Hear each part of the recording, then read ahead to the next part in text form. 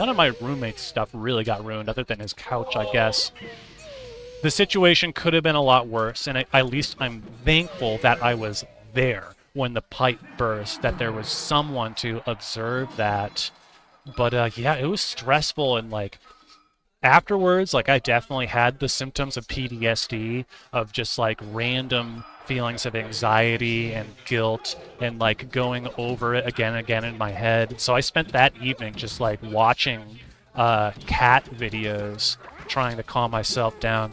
And I did actually find a Onion video. I love the Onion. They had a video talking about a psychologist saying that the best way to get rid of anxiety is to, whatever the thing that's stressing you out, think about it for the next 6 hours. And you need to especially focus on the things that you cannot change.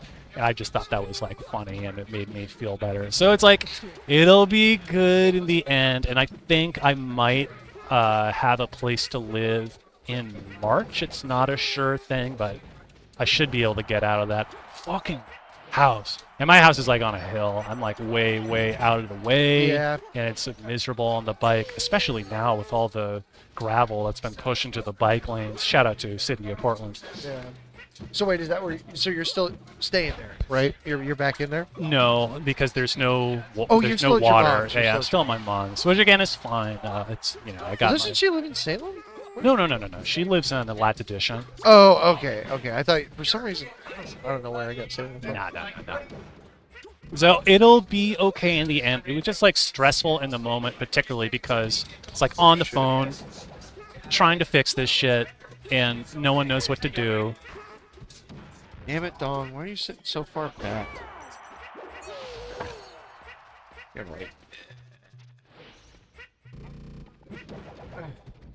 But it'll be okay. I'm glad. I was able to get up there a couple times to pick up my PC and everything. I got my controller so I could actually come and play a little bit of Super Smash Bros. Melee for the Nintendo GameCube.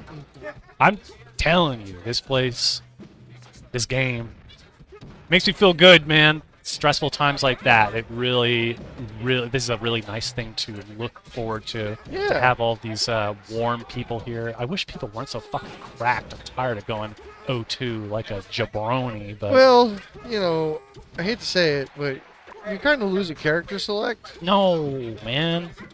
I'm sorry, my friend. I play the player, not the character. That's fair. That's fair. But I mean, cracked players are definitely gonna have some Bowser tech. Uppy's fast though. It's fast. It is fast. It beats every situation. I swear. Sandy finishing that first game off. Fat knee to the face. Why is Sandy's character not saved? I don't know why. That's let's do this. No, what? Ganondorf. Wrong, Captain Falcon.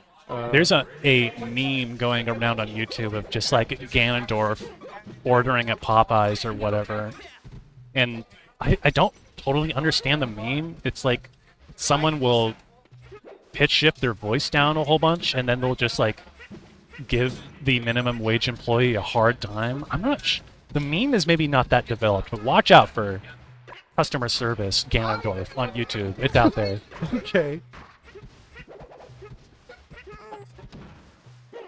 Oh, you can't just be down smashing on shield like that. It's not safe. Yo, Dong. Oh, okay. Ooh. Emergency Ooh. side B, but far enough over the stage to make it okay. Chasing down. Big knee. Sandy with the first stock. Took a fair amount of damage, though. If Dong can sneak a couple of fat hits in there, maybe we can get the stock. Are you an egg guy, Bill? What? Do I like eggs? Yeah. In certain situations. I don't like eggs on everything. I'm a huge egg guy. I'm cool with egg as the base and doing things to it. I'm not cool with egg not being the base and egg being added to it. You know what I mean? Like, I like fried rice. I do not like egg fried rice. I think I'm all context egg lover. I'm the kind of guy who can crack them with one hand. Oh, I can do it too. But that's the best way to crack them is just to drop them. Oh yeah, but you want it on the flat. These people who crack it on the edge of the bowl, I don't trust. I don't trust those people. You're just gonna get a little bit of shell in the albumin. No. Come on. Guys, Come on, Oregon. And Washington people who are watching. It's time to crack it on the flat. yeah. Yeah, work on that. I mean, I don't really care if it is an L take. I'm a super taster. Me and Bro. Derek have the same taste. I am convinced I'm a super taster. Yeah? Because whenever I go over to my mom's house, Ooh. the oil in the cabinet is always fucking rancid. And I'm the only person in the family who can taste it. And I can't eat rancid shit. Sandy was going for a big. What they do to, like, for people who are trying to become professional tasters, that they'll, like, put out 3 tiny bowls of olive oil and one of them will be rancid. And you have to figure out which one it is. I really want to do that shit because I honestly think I could do it. But it is the sort of thing where, like, I would like to believe I have this talent, but do I truly? I haven't actually, like, put it to the test. I really want to. Well, you should.